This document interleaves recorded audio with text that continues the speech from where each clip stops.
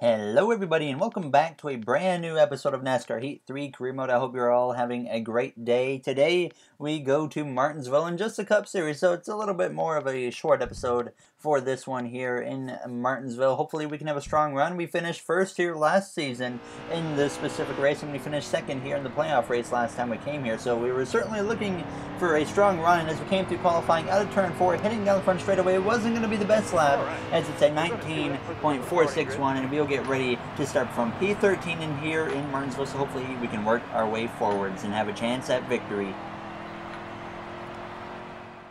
We're coming to you live from Martinsville Speedway in Ridgeway, Virginia for the running of the STP 500. Known as the Paperclip due to its unique shape, this historic track is the shortest in NASCAR, at just over a half mile in length. Opened in 1947, Martinsville is also the only track to be on the NASCAR circuit since the very beginning. This historic venue is overflowing with NASCAR tradition and memories. Today, it's also overflowing with fans excited to see our first short track event of the year. So grab a chair and settle in. NASCAR racing is coming up next. Alright, we're ready to go green here for the STP 500 at Martinsville Speedway. Ryan Preece is well prepared for this race. His team's training is really paying off as Joey Gates failed technical inspection, so he's starting in the back. Those are your two notes coming in to this race here in Martinsville. As we get ready to go green from the 13th starting position behind Kyle Busch now as Truex leads the way as the green flag is out, and we are underway here in Martinsville alongside none other than the 42 of Kyle Larson as we go down into turns 1 and turns 2. Certainly going to push up a little wide. There's our teammate Bowman already forcing it 3 wide through turns 1 and turns 2 as we head down the back straightaways. I just went a little bit wide and Bowman took full advantages, and now Suarez hits me in the left rear and he takes me 3 wide for a moment there, as I didn't really have a chance to get payback on Kyle Larson being directly beside him. But as we came through into turns 1, I would send it up the inside of Alex Bowman with a pretty late move there, letting him know I wasn't a big fan of what he pulled on us on turn 1 in the first lap. Now as we head down into turn 3 and turn 4, we would get to the outside of 13 of Ty Dillon as we came out of the corner sideways there, but we would be able to get ahead of him. And now as we came to lap 4, Logano had been stuck on the outside beside his teammate of Ryan Blaney, so we would get down to the inside and follow Blaney through as we came to the inside now of the 22 of Logano, getting in the back of Blaney, but we would get past the 22 of Joey Logano now as we came to lap 10 of stage 1, coming through turns 1 and turns 2, still sitting at this point in the 11th position now as we have a chance to pass Blaney, and we're going to stick our nose up the inside. And as we go through turns 3 and turns 4, we now enter the top 10, so certainly showing a lot more speed in the race versus what we did in qualifying. And we would continue running down the cars up ahead as we would run down 9th place of Eric Almirola and all the other cars, because we had started dealing with lap traffic, so we were into this big cluster of cars now at this point, which is a big advantage to myself because I would hop up to the top like you see here and start clicking off the positions. Now moving up to 8th as we look to the outside of Elliott and Kyle Busch, now moving up into P7, trying to move up even further into that 6th position. And we would just continue to work our way forwards here on the top as we came to 2 to go on the stage, now getting past Kyle Busch, looking to the outside of his teammate Kurt Busch, or sorry, his brother Kurt Busch, not his teammate now, as we come out of turn 2, heading down the back straightaway. At this point, approaching the final lap in the first stage. We're likely not going to be the stage winner, but as we come through turn 3, we look to the outside now of Kevin Harvick as we come out of turn 4, crossing the line. The white flag for stage 1 is in the air as we also go up the outside of Clint Boyers. We're certainly, like I said, showing speed, but the only problem right now is the car's pretty loose on the exit of the corner. But as we head down the back straightaway for the final time, side by side with the 14 of Boyer as we go into turn 3 and turns 4, side by side even with Denny Hamlin as we exit the corner. Martin Truex Jr. will come through to win the first stage as we get P3 after starting down in P13. So a great first stage effort for us here in Martinsville, and that will set us up well for this second stage as we would not need to pit, so we'll get ready to start P3 for stage 2. Certainly showing some speed early on here in Martinsville. Hopefully we can keep it up for the rest of this race as we get ready to start stage 2 behind Truex and Hamlin, who lead the front row. Stage 2 is now underway as we head down towards turns 1. Boyer on my outside is going to get in behind me as we overshoot turns 1 a little bit. Boyer taking full advantage, and he's going to get up my inside 3 wide, just like we were on the initial start through turns 1 as we do clear Hamlin, but go side by side with Boyer as we go down into turns 3. not the stage 2 start I had in mind now as we battle side by side with the 14 car down the front straightaway as we go down into turns 1 and turns 2. Boyer has the advantage over me, obviously being on the bottom, and he gets clear of me as we exit turn 2, heading down the back straightaway now, going back to his inside though, crossing him over as we go into turn 3 and turns 4, taking back the second position that we had just got stolen from us, so we would work our way back up to P2, and as we came now to lap 4, Harvick, he was up behind me in third, and he would send it up ambitiously up to my inside there. So certainly a little bit of a late move, but he would take over P3 from me at the moment, and we would have to settle back in here in that third position, but try to stick with these two guys in front of me, and we would do that now as we came to lap 17 of 30 here in this second stage. We're slowly rolling in on the lap traffic. There's Denny Hamlin currently sits behind me in that fourth position as we come down into turn 3 and turn 4. Harvick all over the back bumper at this point of Martin Truex Jr. as you see just how loose I am on the exit of the corner, and as we came to just 12 to go in this second stage, Truex currently stuck behind the lap traffic, and I jump up to the top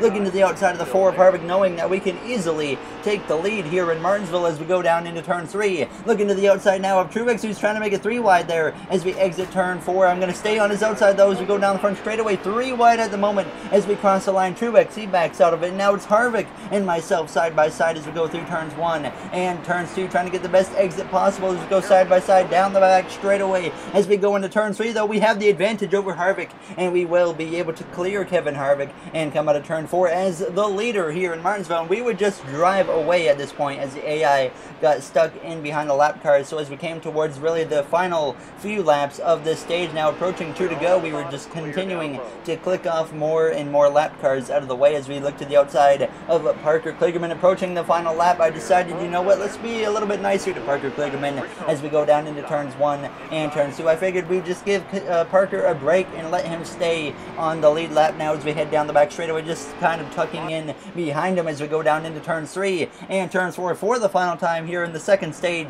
in Martinsville. We're going to come out of turn 4 to come through to win the second stage in Martinsville, which is also our second stage victory of the season. So starting to build some momentum here early in the season, and hopefully we can finish it off here with a victory today in Martinsville for the second time in our careers. We would come to pit road for 2 cans of fuel and 4 tires, and we would repair the car, which would actually lose us 1 position, so we would get ready to start stage 3 from P2.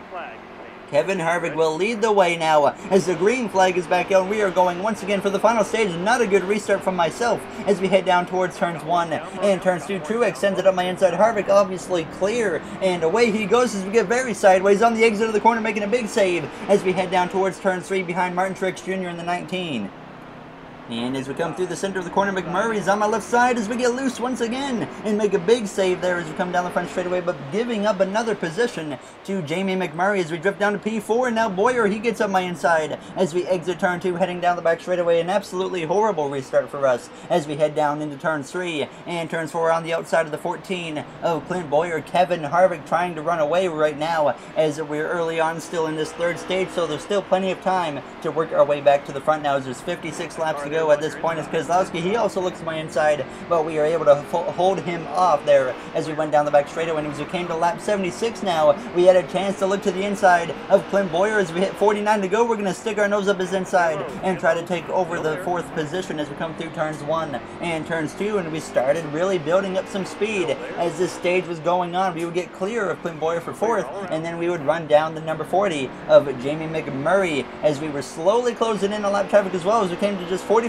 to go, we would send it up very ambitiously of the inside of Jamie McMurray, as that was certainly a bold late move on my part, but we made it work and took over P3, and we would run down the 78 or the 19, sorry, of Martin Truex Jr. Now as Kevin Harvick, Truex, myself, and all these guys had really started running into lap traffic, and that's going to help me out as we look to the inside now of the 19 of Truex as we go down into turn 3, making contact there with the 38 for just a moment, but we take over P2 now as we would set our sights on Kevin Harvick. We would get to his inside, or his outside, sorry, as we came to lap 88, and we would take the lead from Kevin Harvick here in Martinsville. And now we try to just hold on to this lead and hope that we don't get a caution with 37 to go, as we are in command finally in Martinsville. As we came to lap 95, just running away at this point as they were stuck in traffic behind me. So I was just cruising around as we come out of turn 4. The caution would come out, and this would set us up for a less than 30 lap to go restart here in Martinsville.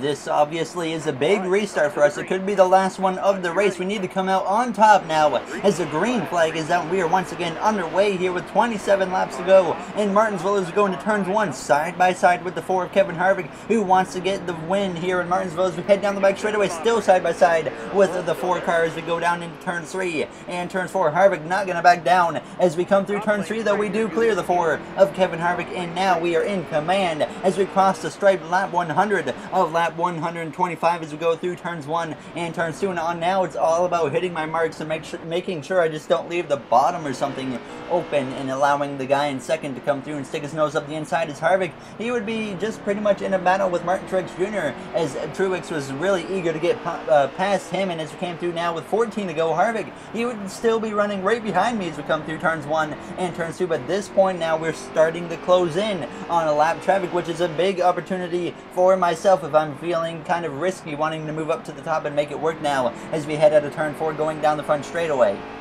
And as we came to lap 115, 11 to go, there would be problems up ahead with Kyle Busch, our former teammate, smoking as we go down the back straightaway. We would get past him with no problem, and the green flag, thankfully, would stay out there as we just about get into the back of Ryan Truex there as we do give him the bumper. As Martin Truex Jr., he would take over second from Kevin Harvick now as we hit 10 to go as we go through turns 1 and turns 2, sticking it up the inside of Ryan Truex. And as we came through now with just 3 laps to go, or approaching 3 to go in this race, it's Truex still on my back bumpers. We're getting into the back of Brendan Gaughan. At this point, I wasn't really feeling risky enough to jump up to the top just because you never know what's going to happen. So I was just playing it safe, running the bottom, and now it's just about hoping that Martin Truex Jr. doesn't lay the bumper now as we go down into turn 3, approaching 2 laps to go, because if the AI get close enough to you at Martinsville, they will get into the back of you. I don't even think it's intentional, but it's just an AI thing, so we certainly have to be aware of that as we cross the line. 2 laps remain. Truex right on my back bumper now as we come out of turn 2, heading down the back straightaway, approaching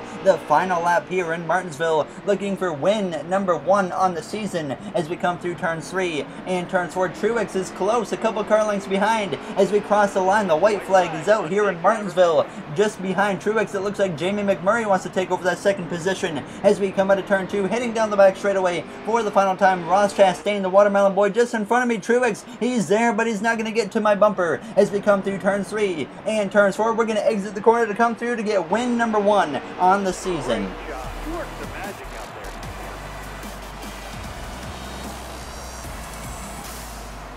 there. A great race for us overall. We had to hold off Martin Truex Jr. to get the victory. I was playing really defensive at the end of that race just to make sure I could hold on, because I didn't know if Truex was going to give me the bumper, if he was maybe going to get to my inside. So thankfully, though, we hold off Truex and get the victory there, as certainly win number 2 now at Martinsville. We certainly have a lot of momentum continuing into the next episodes of Texas. Hopefully, I believe Texas is the next race there, as I certainly spent a lengthy amount of time doing the burnout here in Martinsville. This is one of my favorite tracks on the schedule, so I love winning here. Obviously, my favorite track overall is probably Homestead, Miami, Martinsville second, and then the Charlotte Roval probably sits third. So we got an intermediate track, we got a short track, and then we got a road course as my top 3 tracks on the schedule, as I would keep burning it down as we came through. I was trying to pull a bit of a Denny Hamlin, like 2016, I think it was, a 15-esque burnout there as we come through into turns 4, though we would spin it out and end it there, as that was certainly a fun burnout to do. I was expecting to blow the engine much sooner. That's what I was trying to do, but there you see we get obviously a stage win and the race victory. Jimmy Johnson finished 11th, one of his better finishes on the season, unfortunately for him, but Ty Dillon down in 40th there. So we get, what, 6 playoff points in this episode. We got a playoff point last episode, so we're up to 7 playoff points now, and we might even be leading the points. And there you see it. Yes, we are. We're now up into the points lead, 5 points right now above Keselowski, and I don't think we've ever led the points in our career here in the Cup Series, so certainly a cool little thing to have for us, as we might have a chance to fight for a regular season championship here in NASCAR Heat 3, which we've never done before. We've had a chance to beat Kyle Busch a couple seasons back for it, and then it was Indianapolis, and we all know how I run at Indianapolis. Hopefully this season we can change that around there as well. But as always, if you guys enjoyed this episode, make sure to comment, like, and subscribe. Those would all be very, very appreciated. Some drivers not so happy with me after this race, but thank you all for taking the time out of your day, first of all, to watch this video. Closing closing in on 1,000 subscribers. I really appreciate all of your guys' support for being here and supporting me for months and months now. Almost I think 7, maybe 8 or 9 months we've been doing NASCAR Heat 3. So like I said, I'd like to thank you all for the continued support. In the next episode, we will be going to Texas for both Xfinity and the Cup Series. There, as you see your playoff grid, Reed Sorensen currently still in the playoffs. Boyer, the last car in. Johnson, our teammate, 48 out in his final season in the NASCAR Heat 3 career mode now, as Reed Sorensen's currently 30th in the points. If he drops one more position, he will be out of the playoffs, so we'll see how that goes. So thank you for watching, everybody, and have yourselves a great day.